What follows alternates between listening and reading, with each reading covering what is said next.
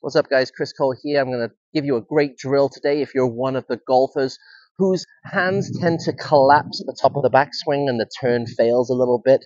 Here's a great drill for that, okay? When you're setting up without a club, switch your hands. So put your right, the other side of your left, kind of reverse prayer position, and really try to wind your backswing up. What's going to happen is you're going to realize that your hands can only go back so far, okay?